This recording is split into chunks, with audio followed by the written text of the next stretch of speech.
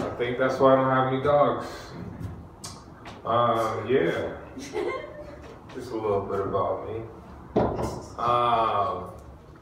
I was at a Travis Scott pop-up shop over the weekend, right? Pop-up shop, right? I was there, I was chilling, and there's a security guard, right? And I was talking about how like the Bloods and the Crips need to unite, and he let me in on some news.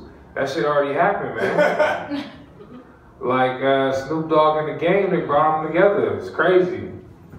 He put me up on some other game too. He said that there's 2 new games. He said there's the Perps and there's the Browns. I'm a black person. I didn't know this before the Travis Scott pop-up shop. Like, that shit needs to be a PSA announcement. Like, hey, black people and white people. I mean, shit, it's 2016. We should all know about the gangery around here. It's fucking 4 games now. Gangery. It sounds like a vegetable. Yeah, pop-up shots, Travis Scott. No joke for that. Just a PSA. 4 fucking games, alright?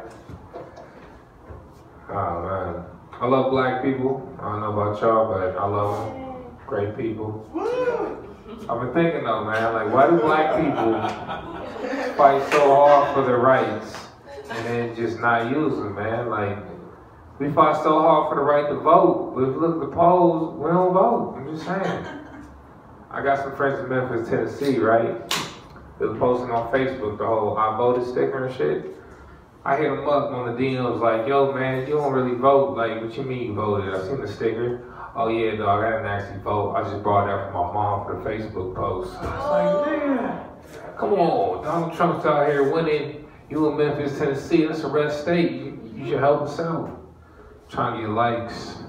I guess that's why Donald Trump won though, because I mean, he has more likes. If you look at his Facebook, he has like twice as many likes as Hillary. I'm just saying. I saw that comment, like, you can say whatever you want about the polls, but just look at Facebook. Yeah, we don't vote, man. Buses, man. Rosa Parks fought so hard for our right, and other people. It wasn't just Rosa Parks, let me throw that out there. But y'all think it was Rosa Parks who did it.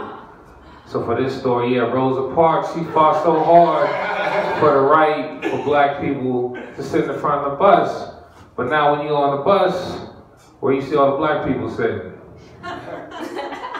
The back of the bus, man, I know, because my car recently got hit, so I've been taking public transportation. I walk through the side door. Why? Because I don't feel like paying. I want to make eye contact with the bus driver, so where do I look? Back of the bus. Who do I see? Black people, air conditioning, leg room, and an occasional hand job on a Sunday night. Man.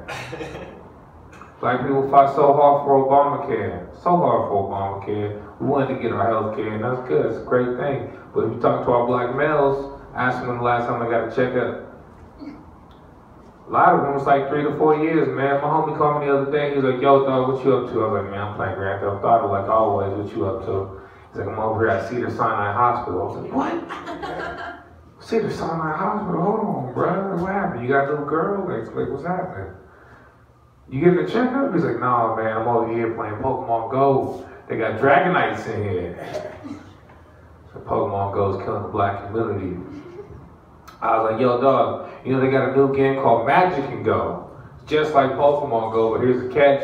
You only gotta catch one thing. He's like, what's that, dog? I was like, go ahead and ask Charlie Sheen, because I think you already won the game.